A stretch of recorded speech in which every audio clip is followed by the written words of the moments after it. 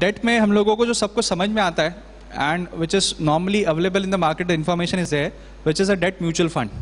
Mutual fund में we have an option of equity, pure equity, there is an option of pure date, and there is a third option which is hybrid. Either it could be equity oriented और it could be date oriented. अब एक और option है which is bonds. तो debt instrument में bonds जो है which is less discussed and less understood is something that we want to cover. I think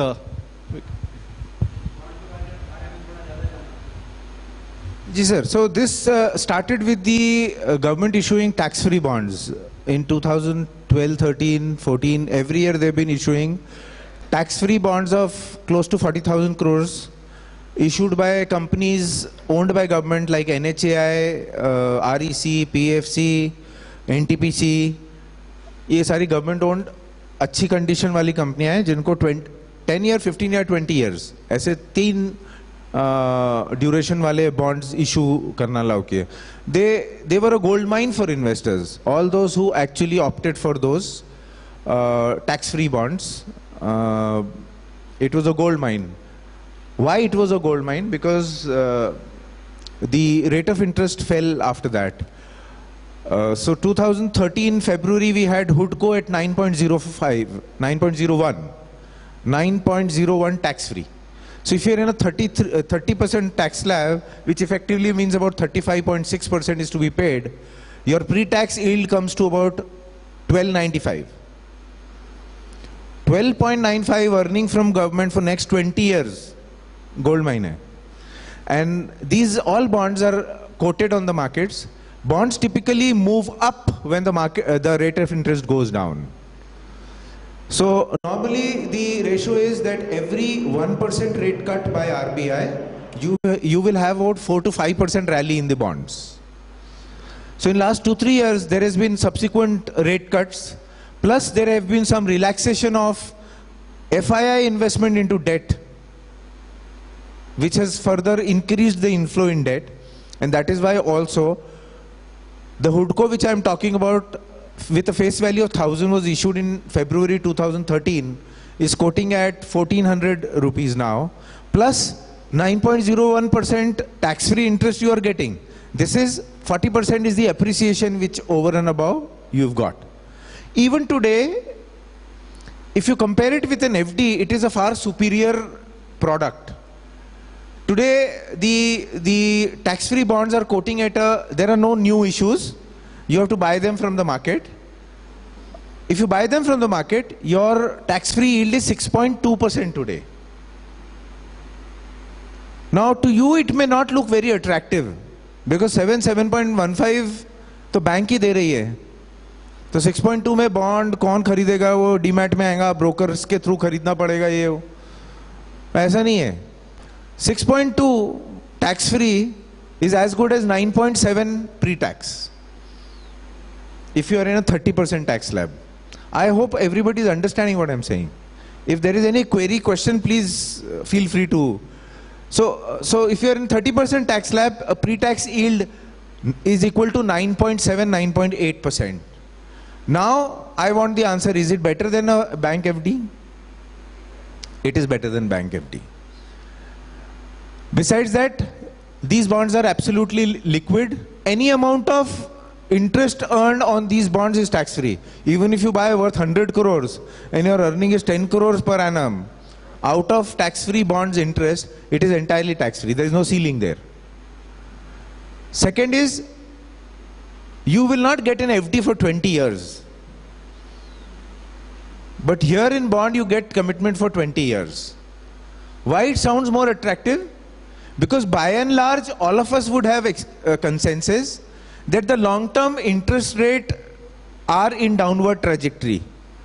They may not go down, but they will certainly not go up. This is by far 98% of the economists have this feeling. Short-term blips may be there, a little bit of Fed rate hike in US and a little bit of inflationary pressure may see a 0.25 basis point upward. But by and large, people are convinced that interest rates may go down and may not go up. So in this scenario, whatever you were doing in last 4 years, every year you were renewing your FD at a 0.5% or a 0.75% lower rate of interest. And the FD which you started at 9.5 probably 3 years back or 4 years back, this year you renewed for 7.15 or 7%.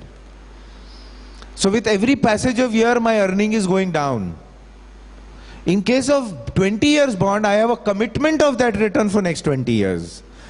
So no matter where the interest rates go, I will continue to earn that kind of return. Last is, they are listed instruments. So there is no restriction on when you can encash. They are absolutely liquid.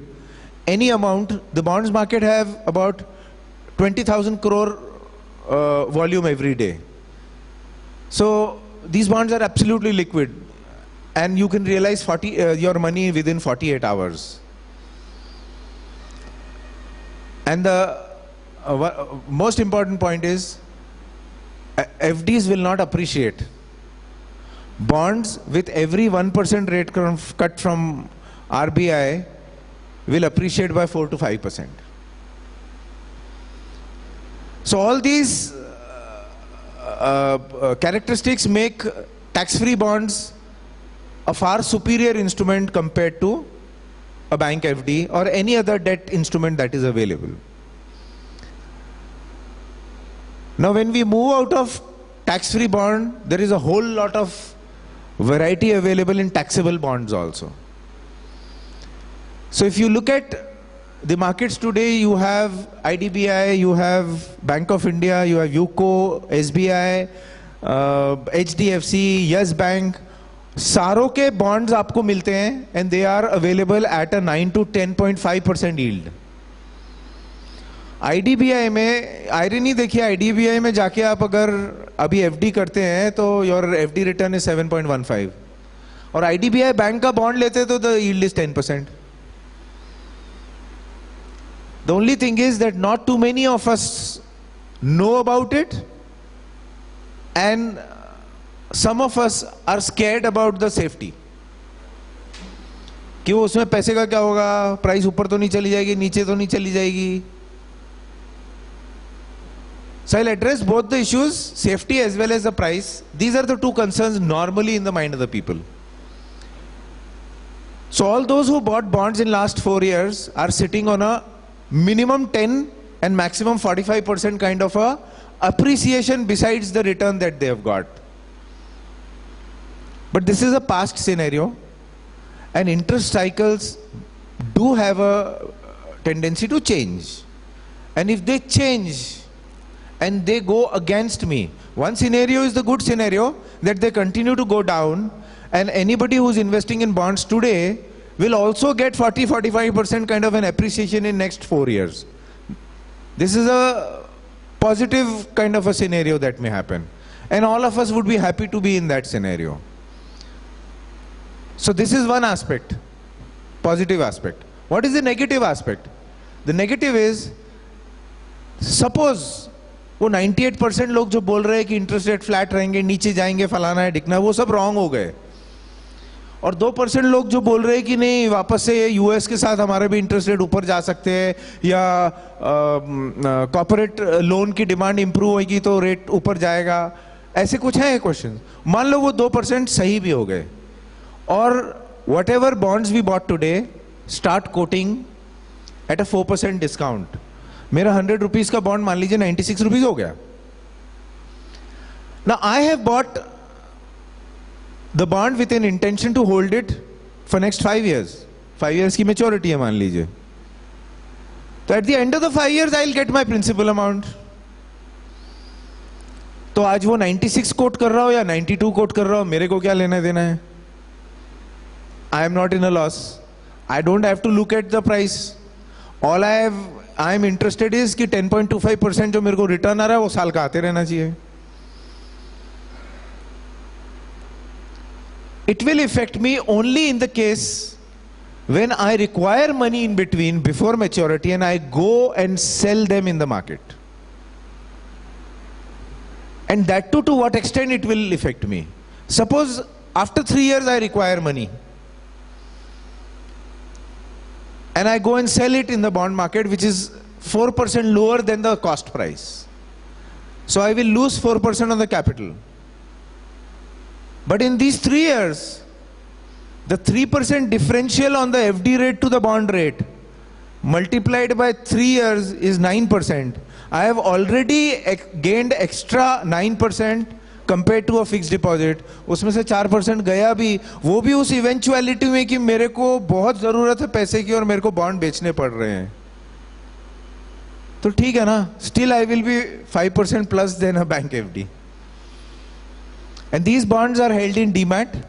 Any amount you hold, there is no TDS. The income tax law says that all these bonds held in demat mode, even if you hold them 100 crores का, 10 crores भी आपके वो dividend interest आ रहा है, there is no TDS. And on the due date, these banks transfer the interest to your bank account mapped with your demat account by NEFT. Now I'll address the second issue of security. So there are a variety of bonds.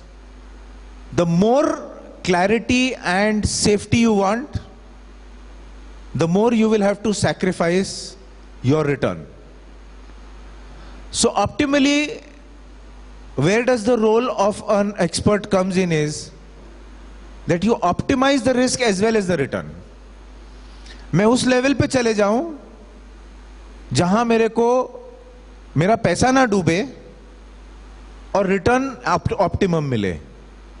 You see, if I say that I want my money to be in a place as safe as an RBI, then my rate of return is 8%, 7%.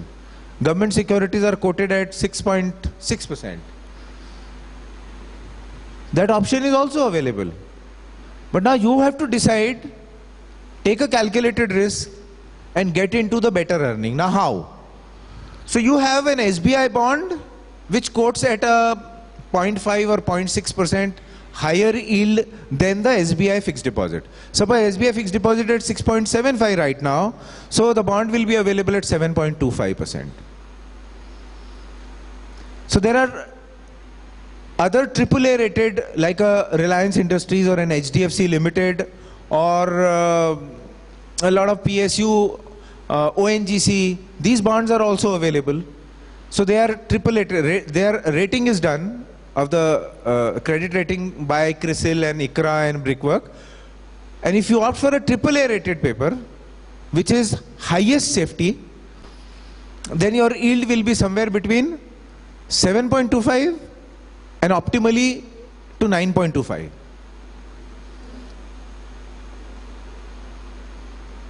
Now what we have to assess is that am I in love with the name SBI or am I okay with another AAA rated paper which is endorsed to have the same amount of safety which an SBI paper is supposed to have, but is also offering me 9% yield.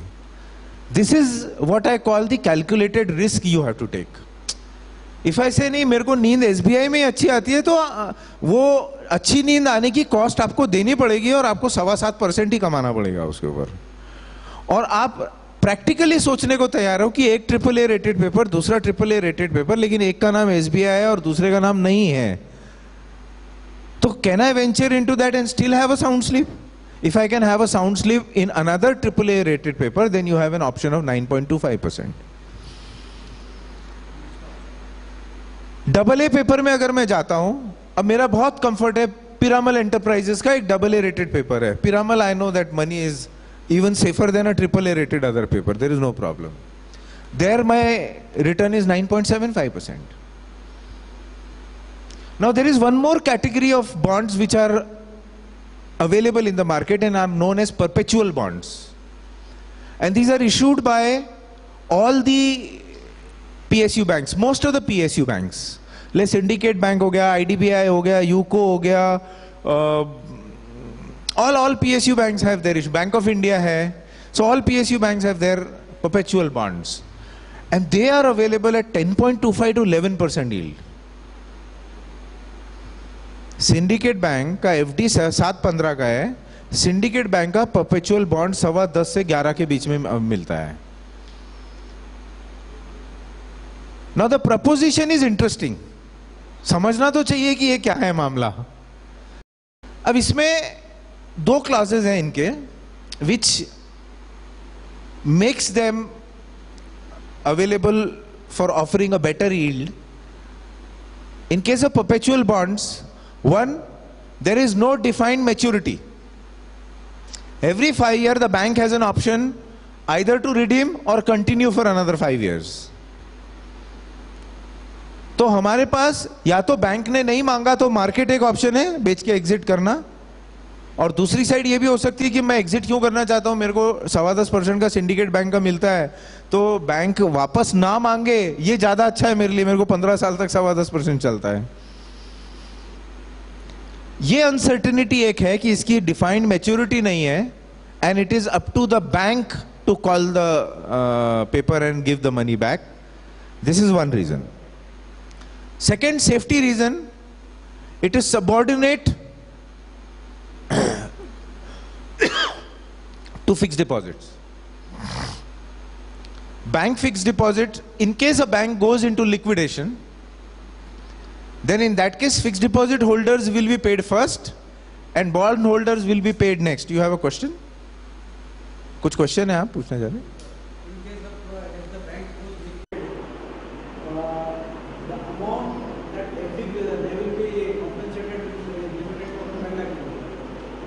No.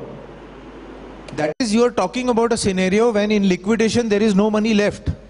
Then the deposit insurance corporation will pay 1 lakh rupees to each deposit holder because that bank has insured the deposit up to 1 lakh rupees. But if there is money left, if there is money, fixed deposit holders will get full money. Okay. What is in case of bonds? After all the fixed depositors are paid, if there is residual money, then the bond holders will be paid. These perpetual bond holders. So they are one step below the fixed deposit holders. Now I have to calculate and take the risk. सबसे पहली बात कि will a PSU bank default on interest? Number one. Syndicate bank, IDBI bank, ये सब, will they default on interest payment? Logically, the first thing that comes to mind is can't happen. And there are a set of reasons for that, why it can't happen. Government is planning to infuse 4 lakh crore rupees as equity in these banks in next 3 years. Now where government is planning to infuse equity of 4 lakh crores, will it allow any of its bank to default for 50 crore interest payment? Typically these bond issues are of 500 crores, 10% की cost पकड़ी आपने तो 50-55 करोड़ रुपए साल की liability है उसकी interest out payment outgo की. Will and can government afford any of the PSU banks to default? And one default means पूरे बैंकिंग सिस्टम में सुनामी आ जाएगा. अगले दिन हर PSU बैंक के सामने लाइन लगी रहेगी, हमारे डिपॉजिट के पैसे वापस चाहिए. So government cannot allow that. This thought primarily comes because since last 4 or 5 years, the PSU banks are going through a serious NPA issue, where their capital is eroding, their reserves are eroding.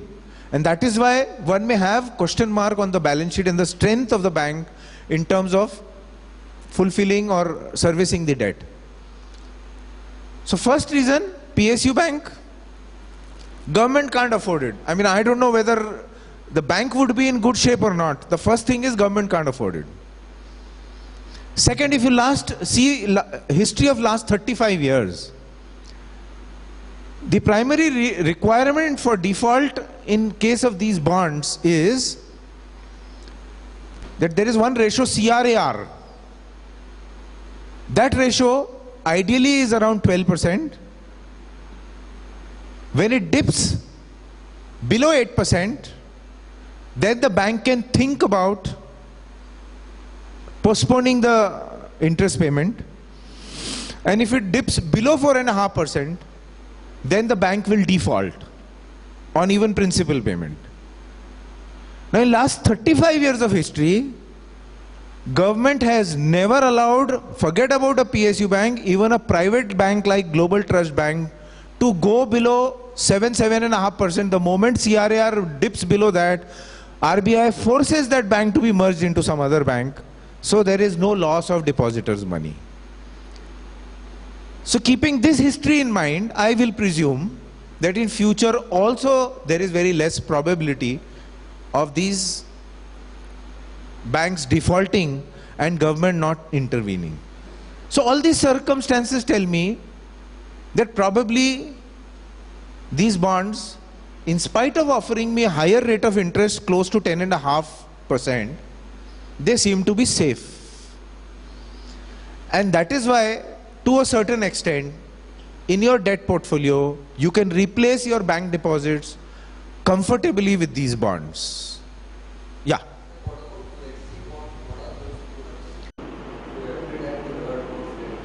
नहीं sir, आप कोई 10 साल पुरानी बात कर रहे हो, आजकल कहाँ सुनते flexi bonds? You see, 2004-5, Indian RBI and Securities and Exchange Board banned deep discount bonds and flexi bonds. Deep discount bonds are the bonds where there is no interest outgo and they accumulate there. So they were sold as discount bonds, and it actually made a lot of loss in form of less tax to the government, because that was considered as long-term capital gain. Otherwise, har saal interest accrual basis pe you have to pay your income tax. So government has banned those flexi bonds and omni bonds and deep discount bonds. You will not find any instrument issued in last 10 years which has cumulative kind of interest accumulation in the bonds. आप अगर bank में भी अगर cumulative FD लेते हो, still you will have to show your interest income on accrual basis, not on receipt basis. तो bonds वो वैसे आते ही नहीं है. और कोई question है? You see,